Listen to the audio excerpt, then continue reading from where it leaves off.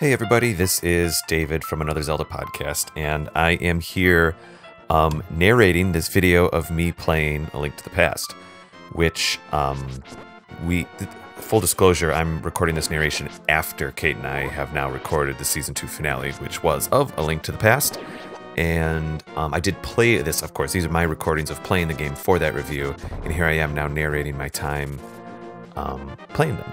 Oh yes, Book of Medora here. This was, as I said in the episode, this was a real journey to figure out how this game worked. I jokingly said that I should call this playlist Watch David Suck at A Link to the Past, because I definitely came into this experience with, even learning Book of Medora here, I'm sorry, getting a little distracted by the gameplay, but I came into this experience having to kind of relearn or unlearn all the things that I had learned from previous Zelda games, because this is obviously one of the early ones. I remember being curious about if this was a one-way switch or not, so I just wanted to kind of test it out and try the Book of Medora again to see if those three faces would rotate around the other way. And they didn't, so it's a one-way switch. You're going into the dungeon no matter what. The boomerang, I played a lot of the original Legend of Zelda, and that's just my default. I always go to the boomerang.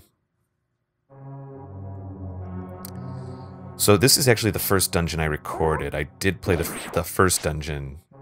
This is the second dungeon, but the first one that I recorded. I did play the first dungeon, and after that realized, hey, maybe I should set up a little screen recorder, or a little, HDMI recorder, and so I put my SNES Mini through that and recorded. This is classic. I spoke about this on the final episode. This was me trying to figure out how, I forget what these guys are called. We talked about them on the main episode. I was thinking, okay, eyeball, no. Usually it's like arrow to the eyeball. Absolutely not. Also, even learning like what is something I can hide behind and what is something I cannot. I also had a hard time figuring out the hit detection of the corners of these walls. But I'm just kind of working it through. I'm thinking, I'm assuming that I have to defeat this bad guy, because of course in Ocarina you do. Jar, nothing. Oof. I got hit a lot by these lasers in the beginning. And I had issues where I thought I was safe around corners. And then I remember, like in Ocarina you use a bomb. Oh. I start to learn. Like, okay, let's bomb this guy. Try to hide behind a pillar. Nothing. I thought, well, maybe you don't defeat them. Probably another laser. Here it comes. Oh, just missed me, right? But all in all, I really enjoyed playing this game. But see, right there, like that, I thought for sure that I would have been safe. Because Super Nintendo, or rather A Link to the Past is the game, of course, that uses like the 2 layers of depth in every screen. And so I was still learning what's a background layer and what's a forward layer. And then this is probably an example of... it's so funny how you almost get so used to Z targeting and locking on and what is hit detection in a 2D game.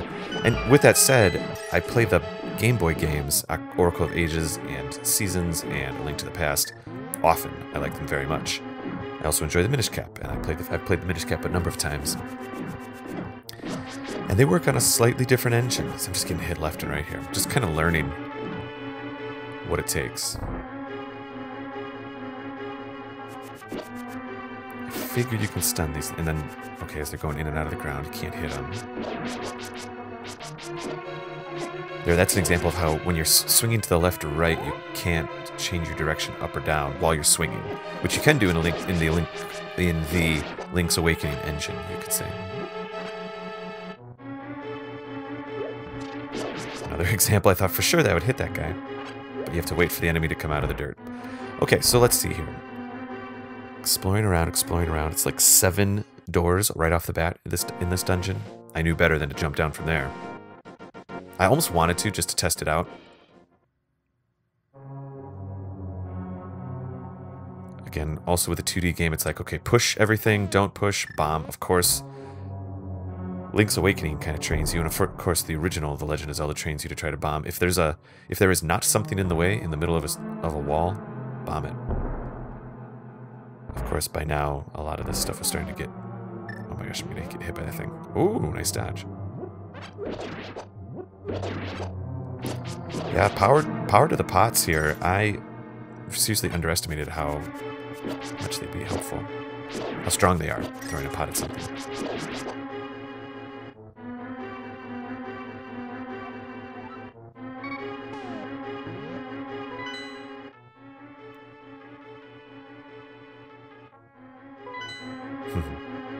Just trying to figure out what's going on. There's another one where I couldn't turn my direction after a swing.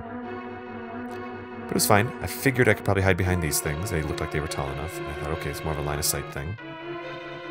I thought maybe am I supposed to push those little walls? Get out of there!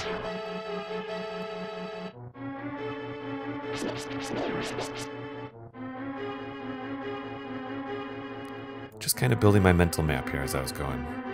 I've kind of just counted the 2 doors, and I died a lot while playing this game, and I didn't want to die that much just yet. So I thought, let me get a few more rooms in my memory here. Because the map for A Link to the Past is fine. It's very vague, which I don't mind.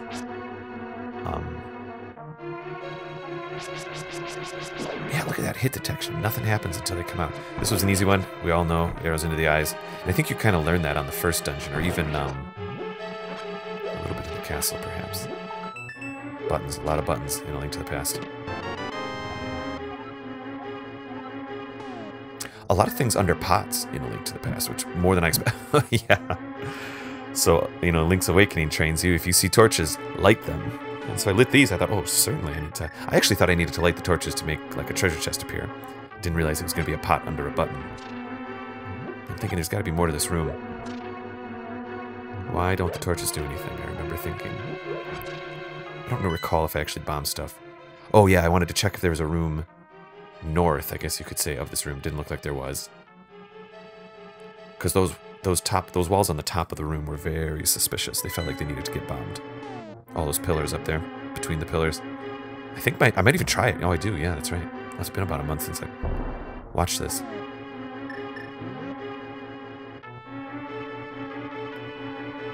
I think I do choose to go and explore the left and the south, the southern parts. Oh, yeah, this was a funny one. Just a key sitting there.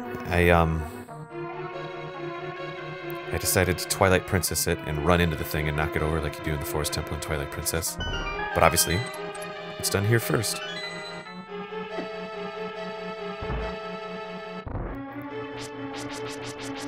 Look at that. It's just crazy how long it takes to hit something. I did not know if I could hide behind pots in this part, you know. Seemed like maybe.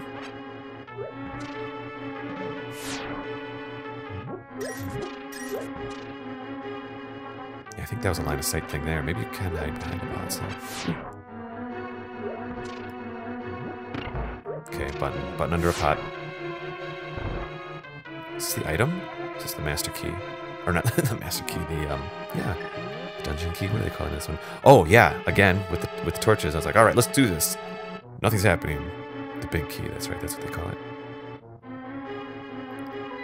I'm like, what am I missing? I'm lighting the torches. Okay, noted. Oh, gotta push that button again. Now it's time to go south.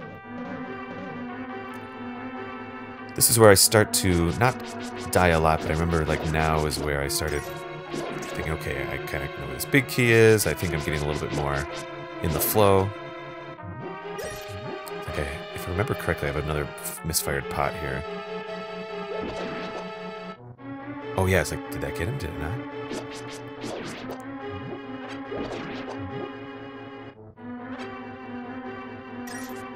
Go for it.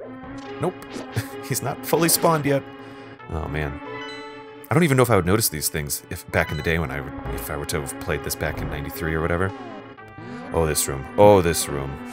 I thought, okay, we've got some torches. That should open the door. Nope, didn't open the door. I thought, all right, we've got some blocks. We got to push the blocks. Pushing the blocks, trying to push these blocks. Not getting a lot of action. I obviously didn't push the blocks well enough, because those of you who have played this dungeon know what happened. You know what happens in that room. Cool.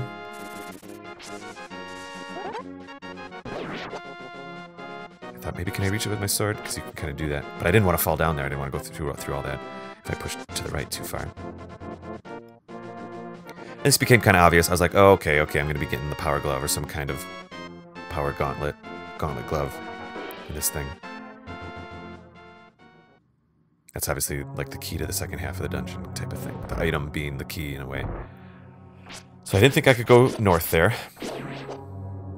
as I learned the hard way later on. Kind of thinking like, what do I gotta do? And okay, obviously there's some rooms to the right. We gotta head over that way. Do I run for it? I do. Get over there. Alright, let's go south. Key. I had a key when I Twilight Princessed it.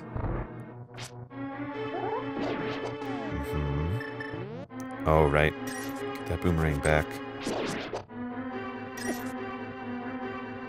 Can I hide? Do I hide? Yeah. It opened, but I still want that chest, I know. Compass. Right, so now I'm looking for treasure, little treasure chests. It's pretty clear that floor 1 and 2 are going to be after whatever the item is that I get. Oh, I don't remember this room. What is this? Oh, yeah. Is this the item? Oh, it was the big key. Okay, and then I remember thinking, okay, well, I'll just go on back to the big key chest. Which makes sense.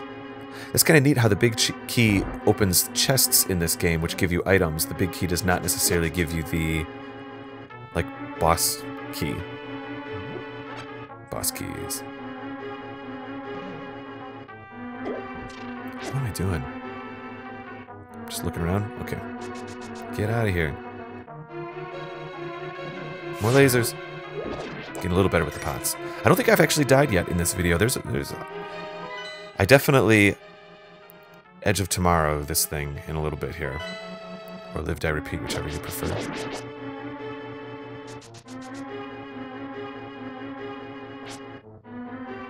Oh no, it's the wrong way. Maybe I remember in a minute here. Oh.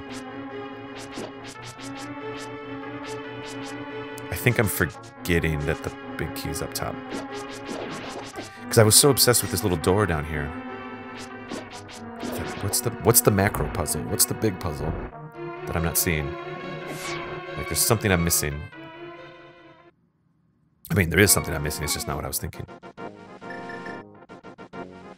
What, a bee? Yeah. No fairies, no potions. I feel like this isn't. Lucky's not going to be with me here. Can't get through that door. Oh God, David. Get that heart. Okay.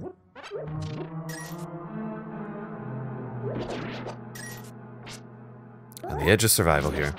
Right on the brink. Oh yeah, and then even like these patterns on the walls. See these, they're just texture, I think, but I was kind of like, do I bomb those at some point? I don't know if I'd make that choice here or in a future dungeon. I can't. Oh, I guess I am exploring them here. Isn't that funny how it triggered at the same time as I watched this? It triggered while I played.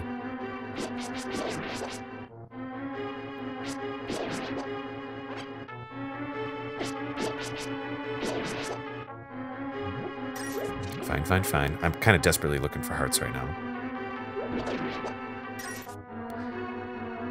Real risk-reward here. Oh gosh, come on. Do not die here.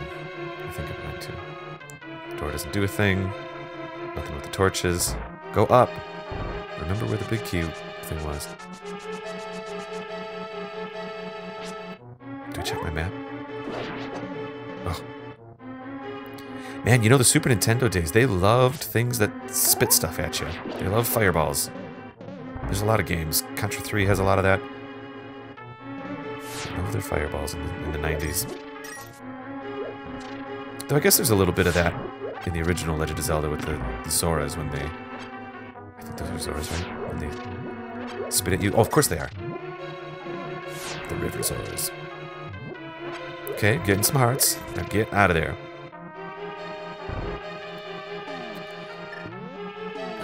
Get that bee out of there. What am I doing? Oh, yeah, it's still with the torches. I'm like, come on, let's do it. Got the power glove. The power glove? That's what they call it. That's so funny. It's so bad.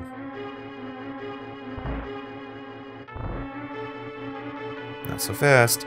There you go.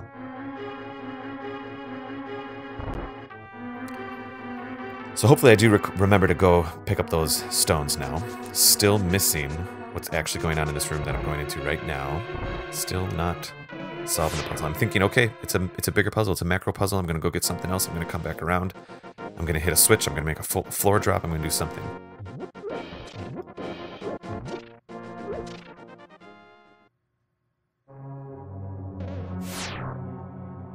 This one seemed kind of clear. Whenever you see these V's, it's like, oh, we should probably push one of these.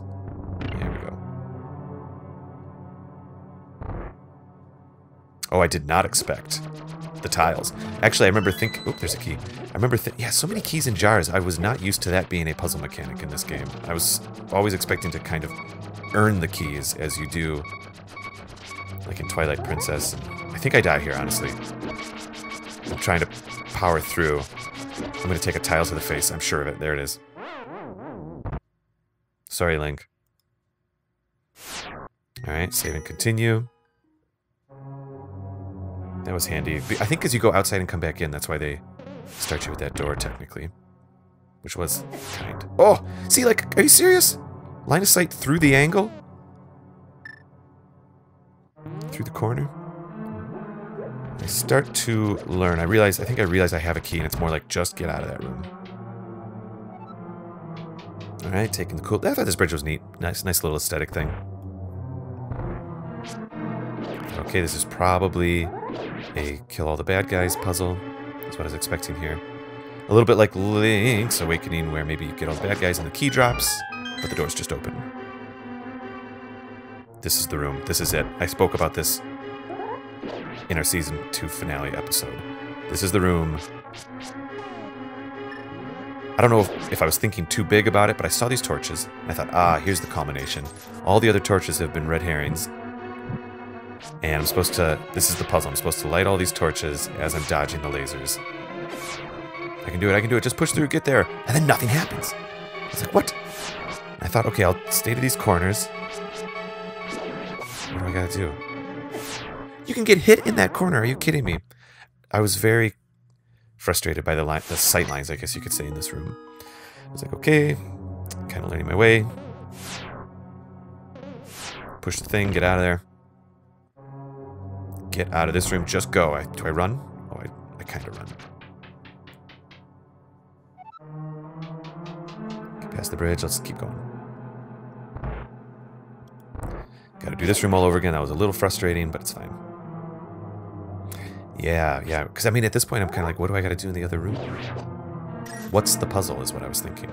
Turns out there isn't a puzzle. Turns out you just have to pick a thing up. So I was like, okay, I'm going to figure this out. I'm going to figure out this puzzle. I'm pushing things, I'm pulling things. Yeah, actually, I thought maybe I can push and pull these statues to change line of sight to light the torches. I don't think you're safe there. You're such bad... You just get hit so much. Now notice, those of you who knows what actually happens in this room, notice the jars that I'm picking up. Completely by accident, which jars I'm not picking up. Alright, death. Here we go again. I think I put this in fast forward for you guys. Yeah. Alright, up through. Across the bridge. Kill the guys in the room. Blah, blah, blah. Here we are. We're back. Okay. Still not sure. Still convinced that it's a torch puzzle. Because, I mean, they're in odd spots. It seems like they want to be lit. They're not just, like, symmetrical. So many lasers to the face. And then you get flustered. Look at that. I've picked up every single jar except the one I need to, those of you who've played this dungeon before. Look at this bad luck. Well, I don't know if it's necessarily bad luck. Just the way it worked out. Okay, here we go. Back into the fast forward, going up through, over the bridge, thinking to myself, what is happening? Alright, back in the room. What am I gonna do? I'm starting to get kind of frustrated. I'm starting to think to myself, like, there's something I'm not seeing. I was trying to think, what's the logic of the room? I'm trying to, like, figure out what does the room want me to do. And it turns out, maybe it happens here, maybe it happens next time. I'm starting to just fight for my life here and trying to figure out, I'm gonna get hit. Come on. You gotta learn that's not a good corner. Hanging on to hearts. Totally lost.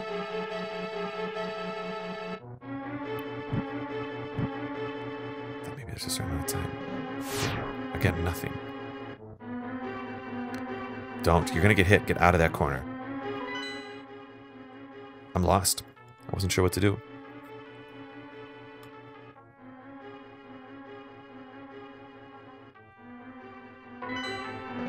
Looking around, thinking, is there something I missed in another room? So here we go.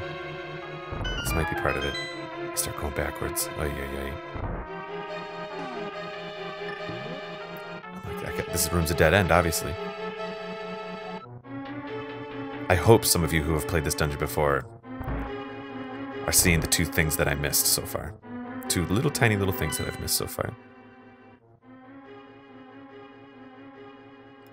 I'm like out of it. I got that one dark room. I've gone through all of this second half of the dungeon. You know, right here, like after the power glove part. I thought, well, there are some of these outdoor areas. Maybe I can investigate that a little bit more.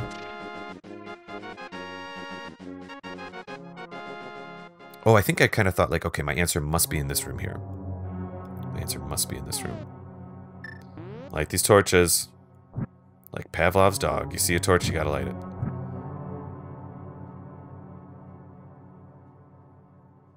Try these again. I kind of tried them quickly last time. I thought maybe I wait for the push animation on every single one of them. Push animation. Push. Am I going the wrong directions? I guess I'm not trying hard enough. See, and then you can get shot through those. It was difficult. But I'm not complaining. I mean, I'm complaining a little bit, but it's a little unfair. Completely at a loss. So at this point, I think I go into fast forward here, if I remember. Maybe not yet. Check it out. Pushing. Trying to survive. I'm like, I'm going to push every single one of these.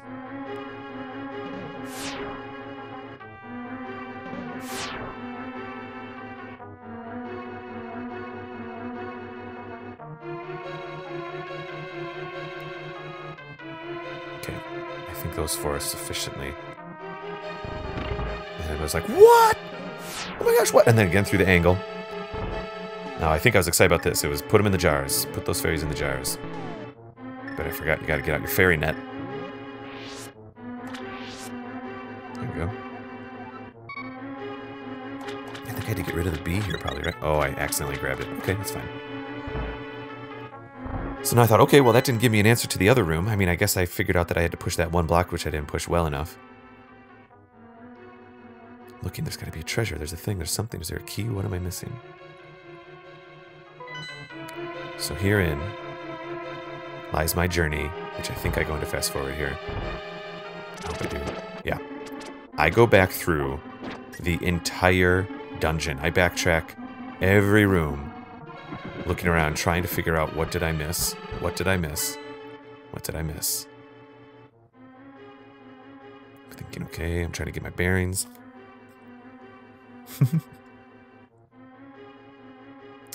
Oh boy. It's so funny knowing in retrospect, or in hindsight.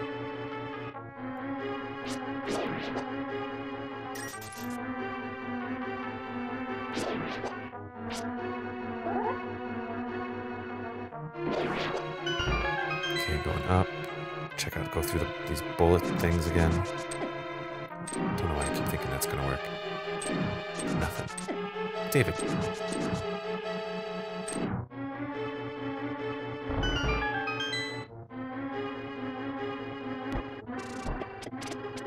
Here we go, more fast forward.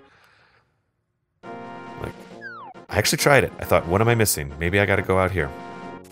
I thought it was interesting that the little faces had reset. I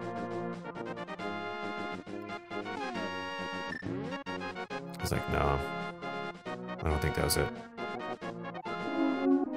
Get me back in there.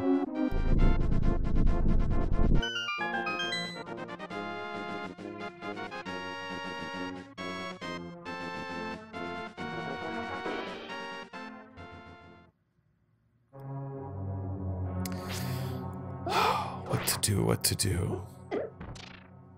Get hit by bad guys, that's what you do. At a certain point, you're kind of... Oh, see, it's okay. I just didn't realize you still have to wait for that. They're not There's no hit detection when they're coming in and out of the sand. There we go. There we go. Now you're learning, David. Gotta play the game the way the game wants to be played. At least with these early ones. Alright, here we go. Continuing the adventure, trying to find a solution, trying to find everything, checking every room. I went all the way to the right, to the left, I went everywhere. Okay, let's try the button. Do I even go up? I don't know. I probably... Yeah, okay, fine. Nothing here. Do I bomb the top? Nothing. Torches. Pushing. I mean, this was like a half an hour of my time running around like this. Okay. Alright, let's just go back to that room. We'll figure it out. Push this thing down. Run. Just go.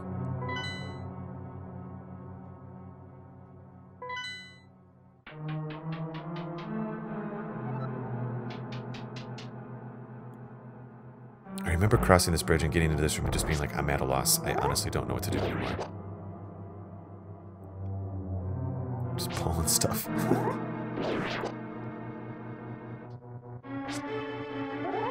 A little easier stepping now with this laser face.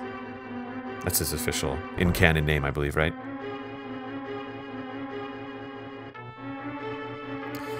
So I remember being almost at my end here, kind of thinking like, I honestly don't know what to do anymore. I don't. And I try to play these all in one session. I try to not pause and go back.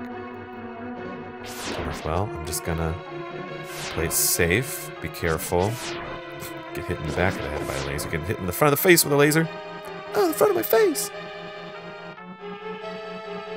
David. Come on. Alright, picking up jars. Maybe I can just keep getting hearts. I remember thinking, okay, I'll just keep getting hearts, I guess, while I try to figure out what's going on. Nothing, no hit detection. Now look at this. Look at this. Though some of you know. If I die here, oh my goodness. Here it is. This is the moment. I slowed it down. There was a key in the one jar that 30 minutes ago I did not pick up. A key in that jar. That was the moment. Moving on. 10 feet away. A key in a jar. Couldn't believe it. Oh, there's another key in a jar. Great.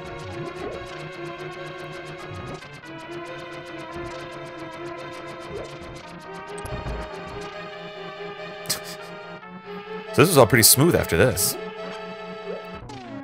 Oh, I thought this was kind of funny. I think, finally the torches matter in this part, don't they? It's like, okay, trigger him. Let's double arrow him. And you can kind of tell when you see this wall on the left side. Everybody can tell. No. Wrong spot. There you go.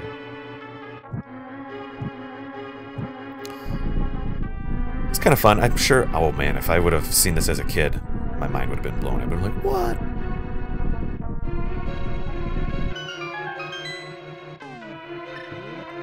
The arrow, and I don't know if I beat this boss in the first try. Kate and I kind of talked about this on the final episode, the season 2 finale, where I expected I could only hit their heads when they were coming in and out of the ground, because I assumed, pardon me, I assumed that I couldn't make contact with these sprites when they were theoretically above Link in the air, like if this was actual 3D space. So you can see I'm actually waiting and trying to just hit them when they're going in and out of the ground. I learned later that that's really not... That's more of just a visual thing. You can attack them at any point. 2 hearts. Alright, little tap there.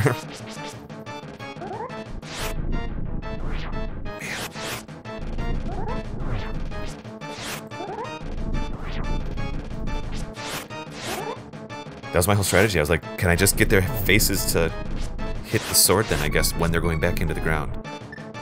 Do you have a fairy?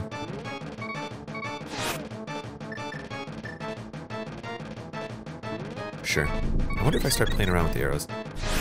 I do. Have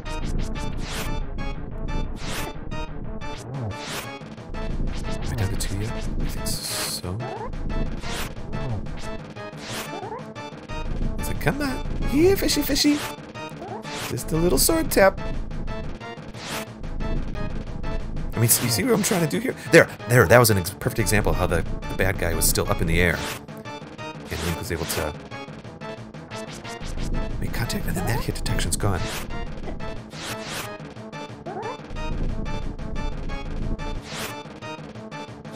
Yeah, I did start noticing that the stones that would fly out of the air when they came out of the ground would hurt you. I did not notice that at first. Oh! Jeez, man. Come on.